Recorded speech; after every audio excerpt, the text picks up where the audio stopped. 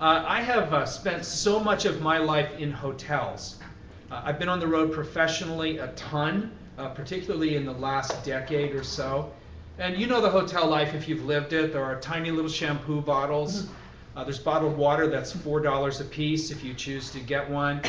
There are miniature coffee makers. It's the hotel life. They're all pretty much the same after the first 100.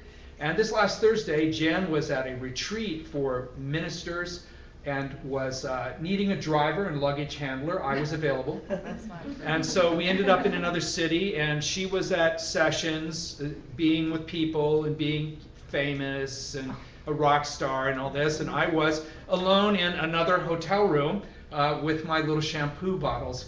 And so late in the evening, all my work was done. I couldn't think of anything else to work on. I don't really feel like chatting with people on the internet if there's nothing really to talk about.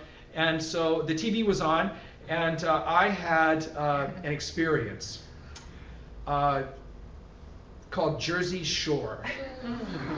For the first time, I watched my very first actual episode of this program. Now, of course, I've heard of it, because who hasn't? I've seen fragments of it, bits and pieces. It's come up in conversation. I've seen some of the t-shirts. I have never seen this program in my life. I feel like I'm the last man in the world to get the word about this. Have you seen this before? No. And it starts in about 2009. This is MTV's most popular program.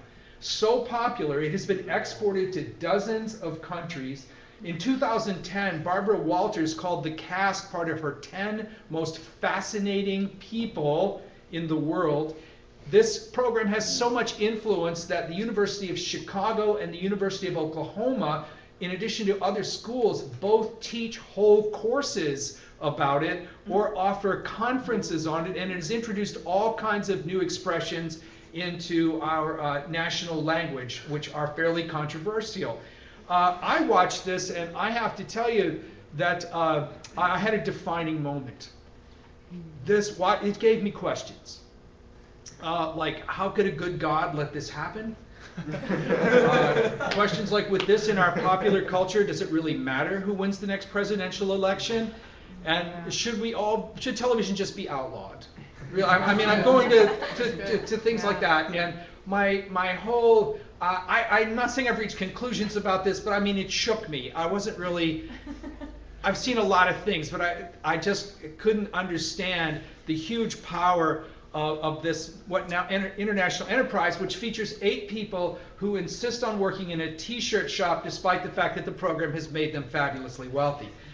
So you try to do the math and work all that out. Defining moments don't all happen on television, though. Mostly we think of points in history like that as kind of the big events.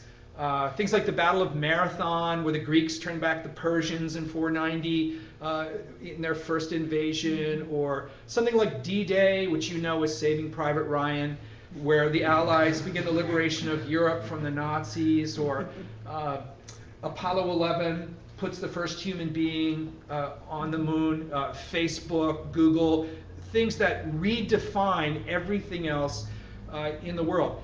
To really be a kind of large-scale defining moment, really your moment has to have been made into a major motion picture. And that's how you know that it was really a powerful thing. One blogger recently listed the 10 most important defining moments of the 2000s so far. Let's see if you agree with these. Number 10 was the final Harry Potter book being released in 2007. That was a big deal.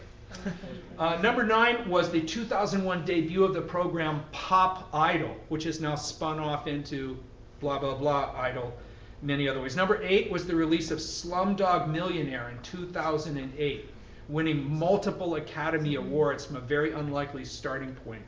Number 7, the Boston Red Sox comeback that began in 2004. I don't care about baseball, so that one I think is wrong. Number 6, 2001, the introduction of the iPod. You may not remember the world before the iPod, but there was one, and that one is really a big deal. Number 5, of course, Facebook launches in 2004. That's enormous. Number 4, the euro is adopted in 2002. That was defining. That changed a lot of things. Number 3, this one you know would have to be on the list, is 9/11.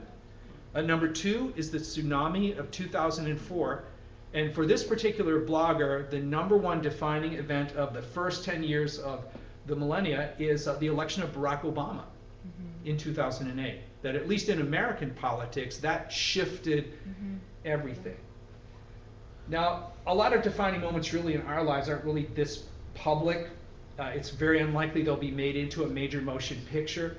But if you've ever made a choice where lots of people either said, that is so wonderful for you, or lots of people said, you're so crazy to do that, you've probably had a defining moment.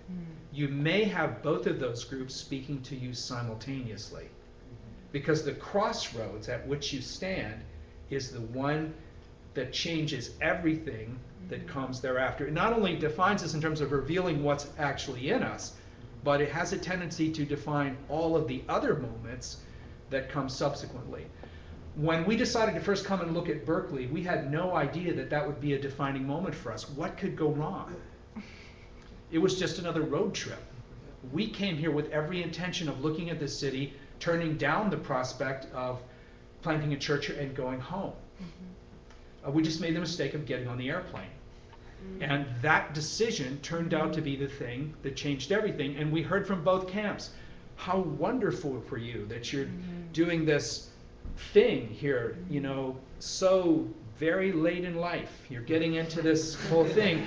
And we heard from the other camp that said, you've got to be completely out of your mind. Why, at this point, very late in your life, you should be well, just fill in the blank with whatever, but not that, because that's not what people do.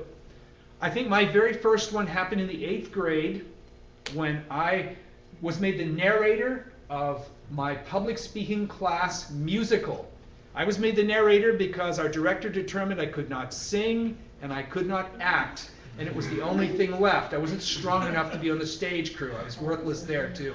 So he made me the narrator, and the night of the premiere, when I said the very first word to my very first audience under my very first spotlight, standing behind my very first lectern in my very first costume, I knew that whatever I did for the rest of my life, I wanted it to involve public presentations to groups.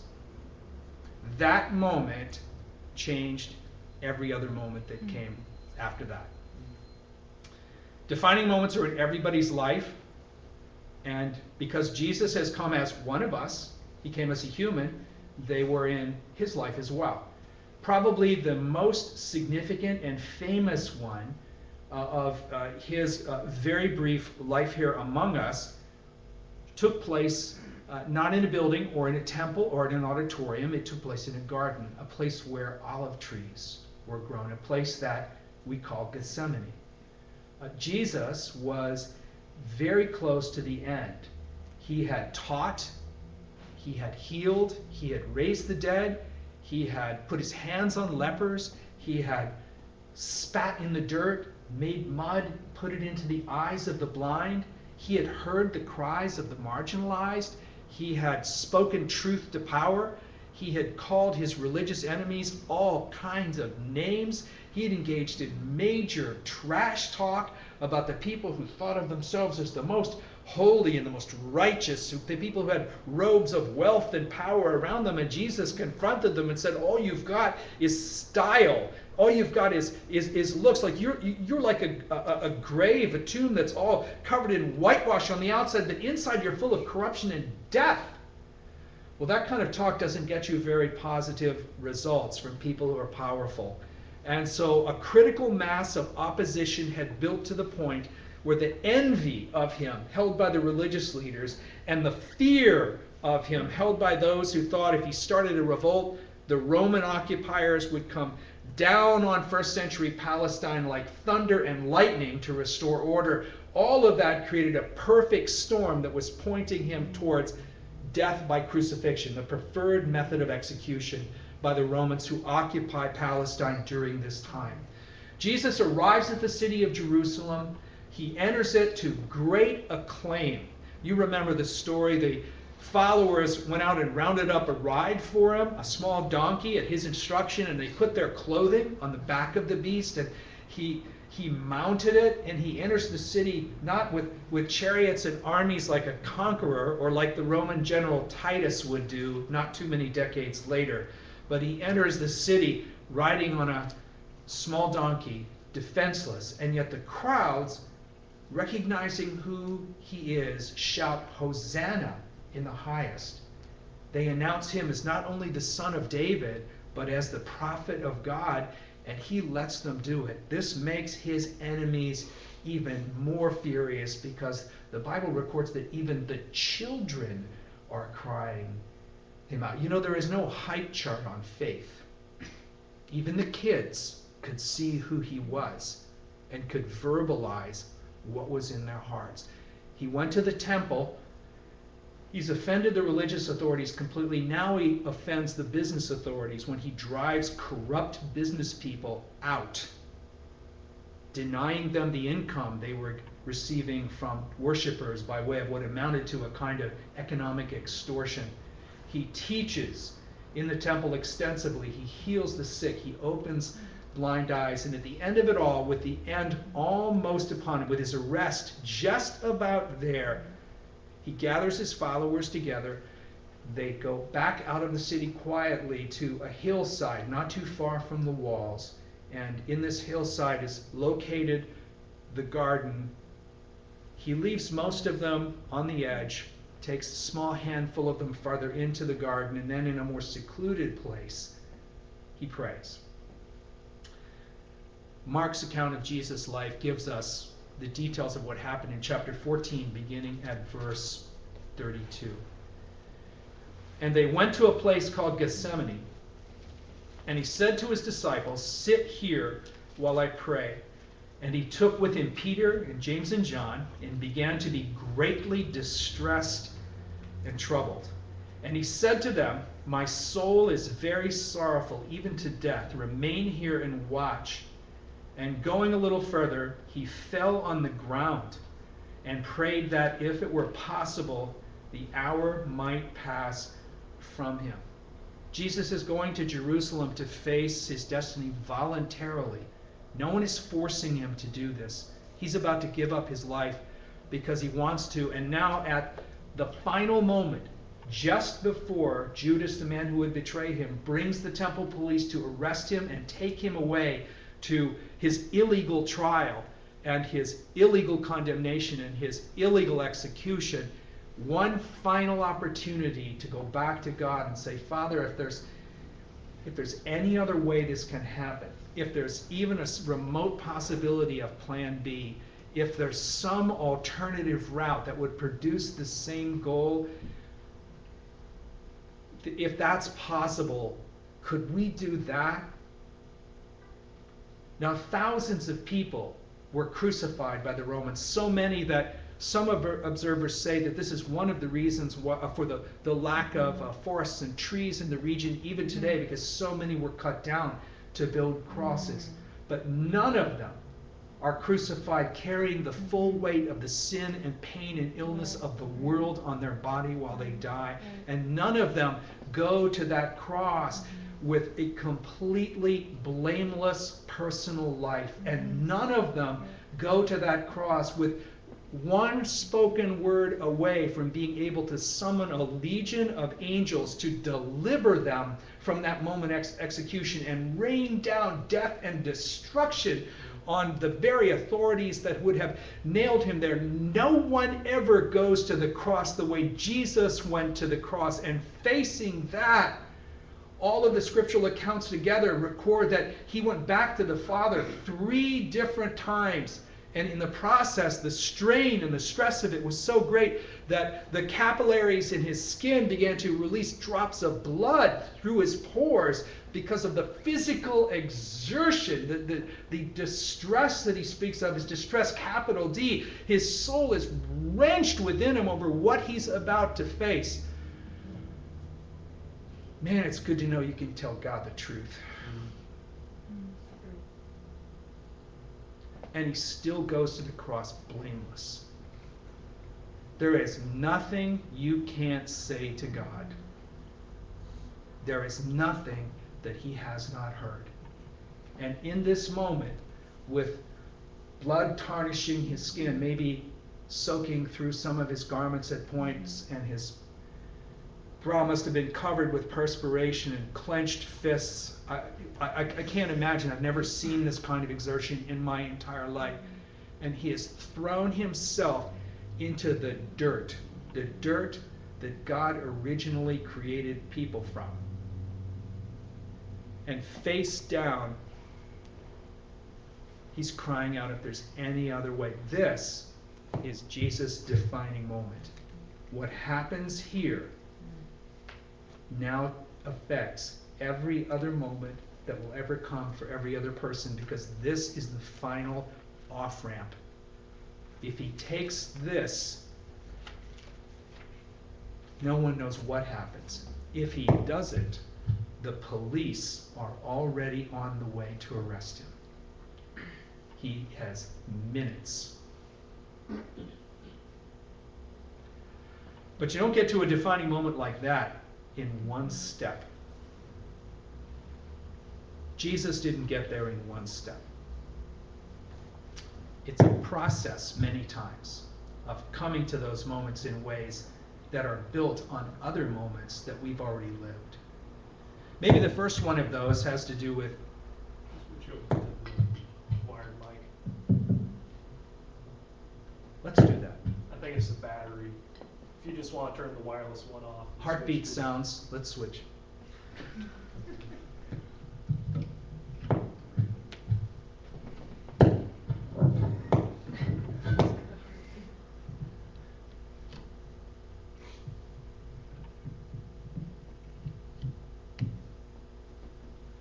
There we go. Is that better?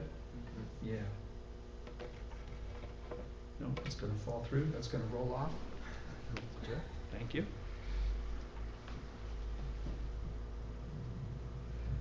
Maybe the most amazing thing about Jesus' life is that he comes out of nowhere. I mean, we're all familiar with the Christmas narratives and Bethlehem and angels and stars, but the truth of it is that very few people actually saw any of those things. And then after they take place, for 30 years, he goes into the witness protection program. I mean, he just disappears. And he lives in total obscurity in this nothing Roman garrison town called Nazareth. And for those 3 decades, all we really know about him, with one small exception, is that he grows in wisdom, in stature, that is physically, and in favor with God and people. In other words, he grows up pretty much really the same way that anybody else begins to grow up. And then he reaches some point, and we don't know exactly what triggers this, when he knows that it's time to begin doing things in public. And often what defining moments do is they propel you from a private reality to a more public reality. They bring you from what it is between just you and God in your own life into some kind of larger connection with other people. And that's the first thing that happens to him here. Remember, his cousin John, one day when he saw him walking by, points to him and says, "Behold, the Lamb of God who takes away the sin of the world." He identifies him for the first time in public in terms of who he is and what he has come to do. And then when Jesus decides that it's time for that public thing to happen, he goes back to his cousin, and who is out in the wilderness where the Jordan River is flowing, baptizing people for repentance from sins. And the cousin, he's a little prickly. Lots of people who come to him to be baptized, he flat turns them away. He says, "What are you coming here, you snakes, you vipers?" He really knew how to get up a crowd. You should bear fruits in keeping with repentance. In other words, you don't come to me with this religious style business and think because I make you wet that somehow you're more in tune with God, or you've got God's approval, because now you're a wet hypocrite. Why don't you just keep being a dry hypocrite and just go home and leave me alone? And let people who really are humble in their hearts and really are contrite and broken, let them come and I'll baptize them. And so he had problems with this attitude. And so Jesus shows up, who in whom is no fault, in whom is no blame, someone the Bible compares to a lamb without blemish, not a spot. What a lovely image. He comes with that kind of soft, blameless, unruffled, unmarred kind of total person that he brings, and he asks John to baptize him, and the prickly John says, no. I would probably be prickly too if I were dressed in camel hair and a leather belt and ate nothing but honey and bugs, which we know is his diet. I'd probably be upset. And he says, I'm not going to do this. There's just no way, because he knows who he is. He's the one who's announced it. And Jesus says, I've got to do this to fulfill all righteousness. In other words, I'm not doing this for me. I'm doing this for the world. I'm going to identify with the people I've come to save so completely that I'm even going to share the waters of the Jordan with them, because on the cross, I'm actually going to take on all of their sin, all of their death, all of their darkness, all of their addictions, all of their pain, all the secrets, all those terrible secrets. I'm going to take them all on myself physically in this body. So believe me, identifying them with them in the waters of baptism is not going to be a problem. John relents. He baptizes Jesus, and the scripture records when he comes up out of the water that the skies boom out. Behold, this is my beloved Son, in whom I am well pleased. It's the voice of the Father. And the Father, in this defining moment, announces not only the identity, but his abject approval of his Son in a way that I love very much. And that way is this: he does it before Jesus has had a chance to do anything. Some defining moments are not our choice. God just shows up in your life and he just turns the apple cart over. He just bombs in, identifies what you are, sends you on a direction. And, we joke here all the time about God does stuff that we don't condone. And this is just kind of that sort of moment where there's simply no way in which anything that I've done plays into receiving his sanction. This is a lovely thing, because it means that we never have to work to achieve approval. That's right. That God doesn't grant approval in return for accomplishment. That our relationship with God is not a transaction. It's not transactional, it's transformational. It's something in which we're changed, but in which his love is on me, his love is for me, his face is toward me before I get out of bed in the morning. You see why they call it good news? Because in this highly competitive, high octane, high impact, high trajectory culture that we live in the East Bay, everything comes by accomplishment. All the rewards are by accomplishment. Everything is a product of my abilities and my hard work, not this.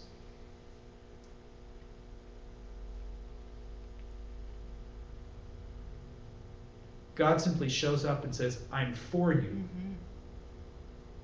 I'm for you. But I got to be in my midterm. My parents are threatening to cut off my financial aid.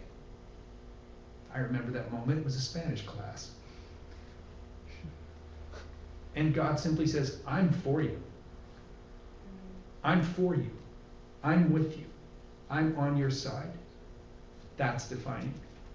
Because that changes what everything else means. What that means is no matter what, I've got something in my life that nothing can take away. That no failure, no lack of accomplishment, no missing a financial aid, no promotion I didn't get, nothing can pull that out of my life. Jesus has gone public, and the Father has simply shown up and defined him. Maybe the next one happens right after his baptism. It's recorded in Luke's account of Jesus' life. And you would think that as soon as God has said, this is my beloved Son, everything would be wonderful. As is so often the case after this sort of initial kind of defining moment is imparted for you, things immediately become terrible. And Jesus is led by the Holy Spirit out into the wilderness, into the desert, to be tempted by Satan. And for 40 days, he's fasting. And at the end of these 40 days, when he's weak, when he's drained, when he's at his lowest ebb physically, maybe the time that would be second only to the crucifixion itself in terms of the physical demands and mental demands on his body and soul. He's out in the middle of nowhere, no one to support him. And Satan shows up and says, you see those rocks? Got to be hungry after 40 days. Yeah. If you say the right word, those rocks will turn into New York City bagels with cream cheese. Sesame New York City bagels, toasted with cream cheese. Maybe a coffee on the side. Just all you have to do is say it. You know you can do it. You know you can. And Jesus tells him, man shall not live by bread alone, but by every word that proceeds from the mouth of God. Mm-hmm. And he shoves him back. I read that passage and I thought, this is a second kind of defining moment where what God has done in you is now put to the test. These moments come at points of weakness, points of extremity, especially points of fatigue. Times when our natural resources are so drawn down that we don't have the assets we would have normally to stand up to these things, and times too when we have a minimum of personal support. That's when the enemy of our soul, that's when the devil will come against us and say, look, you don't really have to do all of this. You could go this, you can do it.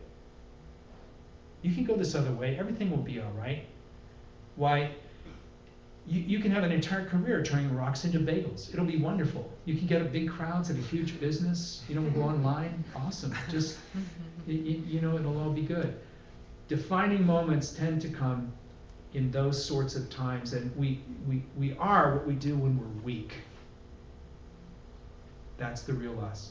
Maybe if there's a third one that builds up towards Gethsemane in the life of Jesus, it happens sometimes after the wilderness temptation, which Jesus has successfully resisted. After several attempts by Satan, he finally vanquishes Satan off into the wilderness, where the Bible records that he's going to await another opportunity, which seems to come back later on with Judas and the betrayal of Jesus and the arrest that's about to take place in the garden. But between those two things, there's another occurrence where Jesus is doing miracles. It gathers a huge crowd, about 5,000 men, plus probably women and children. They're all in an area where there's nothing to eat. Everybody's hungry. The disciples are whining. We've got this big group together. Everyone is they're grumbling. Their stomachs are empty. What are we going to do? And the Lord asks them, well, what assets do we have? And they say, our major weapon is a small boy who has a few loaves and some fishes. And taking those in his hands, Jesus multiplies those, feeds all of them with 12 baskets of leftovers, which is absolutely unbelievable. And in the wake of this enormous miracle and all the other signs he had done before, the people from this crowd come to him and say, under their breath, their words aren't recorded, but we are made to understand from the gospel account that Jesus is aware of this, that they want to make him the king. Apparently his miracles have energized the base. He's ready to pull together this political group. These people believe. And Jesus then becomes the king who vanquishes the Romans, drives them out, restores the nation of Israel, almost as if he's their superhero. And he's going to use these superpowers of his to accomplish what they've been unable to accomplish with guerrilla warfare and civil wars and this kind of thing. And this is what every presidential contender in America right now is praying for. This is why we're having primary elections. Everybody wants to be the king. And Jesus has it in his hand and says, no, I don't think so. And goes into hiding so they can't find him and make him become the king. The other way that defining moments come isn't when we're weak, it's when we're strong. And just at that moment, when we've got maximum stuff going on, someone will show up with an alternative theory of what we should be. You know, somebody with the kind of giftedness you have shouldn't be. You could do so much better. You could be the king. Really? Really, don't serve God. Don't go to school. You know, don't reach out to people. Don't worry about nice and all this. Don't be involved in a church plant. You could do. You know what I tell people when they ask me, so what are the people at 360 like? I say two things. One is, have you seen the show Big Bang Theory? And because it's the smartest group of people I've ever seen in my whole life. And the other thing that I say is, everybody we have could be doing way better somewhere else.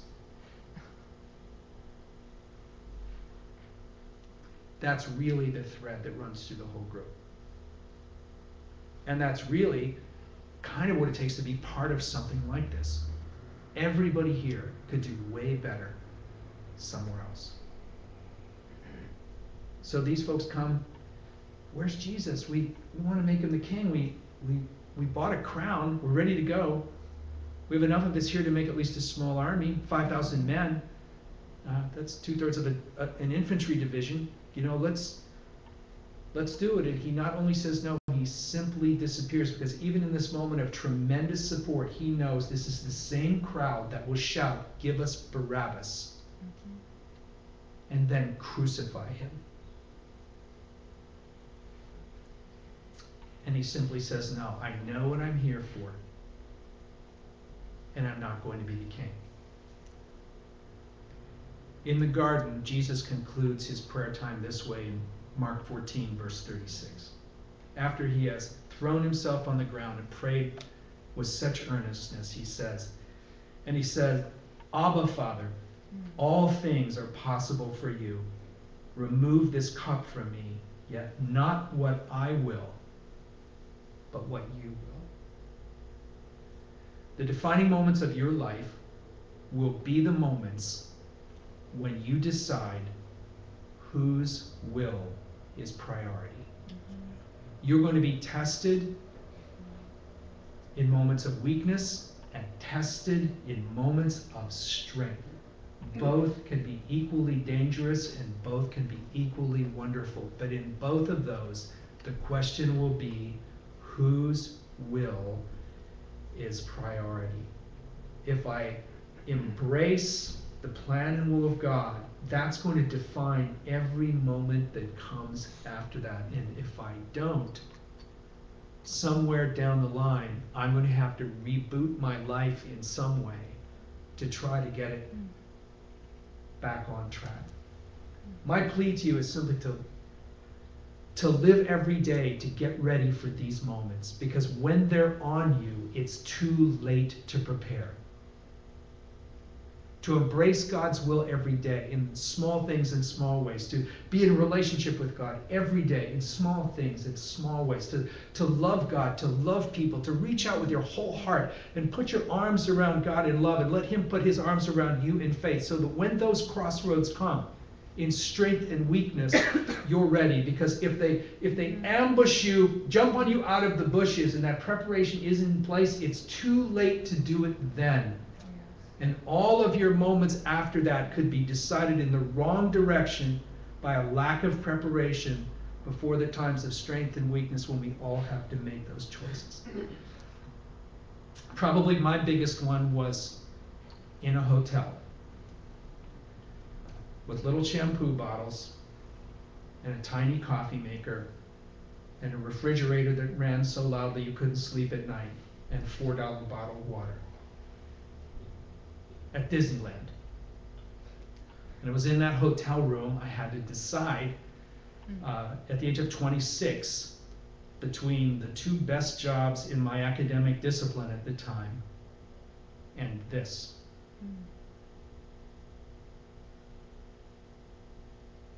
And you, and us, and here, and this. And reading the Bible in that hotel room, God illuminated a passage to me that made it clear what I was supposed to do. It's not to say that one was right and one was wrong. It's just one was a closer approximation to God's plan for us than the other would have been. And I had to walk out of that hotel room and go tell a couple of people that I wasn't going to take either of those positions. But I was leaving the academic world and going into something called the ministry, which resulted in a lot of, are you kidding? You're going to, accompanied by eye rolling and heavy sighing. From the vantage point of the hotel room I was just in, where I saw Jersey Shore, looking back on the hotel room where that decision was made and connecting those 2 points, I have to say 2 things. One is what a long, strange trip it's been. And the other is I wouldn't change anything. I wouldn't change anything. I wish I had gotten all my defining moments right. I haven't. But what it's really about is getting the big ones right. If we get those right, the other moments are going to be defined in a way that's consistent with what God wants for you to give you the best life you could ever possibly have. I'm going to ask you to stand with me, if you would, please. And Ben's going to come and lead us in just a little more worship. And as he does, if you've got a defining moment in hand in your life right now, maybe a decision you need to make or some uncertainty you have to deal with, maybe you're under pressure from one of those 2 sides about do this, don't do that. You're in kind of one of those places.